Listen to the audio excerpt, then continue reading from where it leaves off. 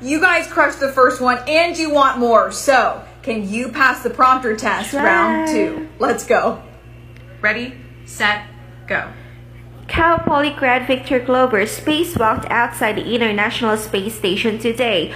Glover and Kate Rubins began installing support structures for upcoming solar array upgrades. The spacewalk, which was expected to last 6.5 hours, ended up being 7 hours long. During an interview with Vice President Kamala Harris, Glover says he was amazed by his view of the Earth. Did you do better or worse on this one? Let me know in the comments and I'll post some more.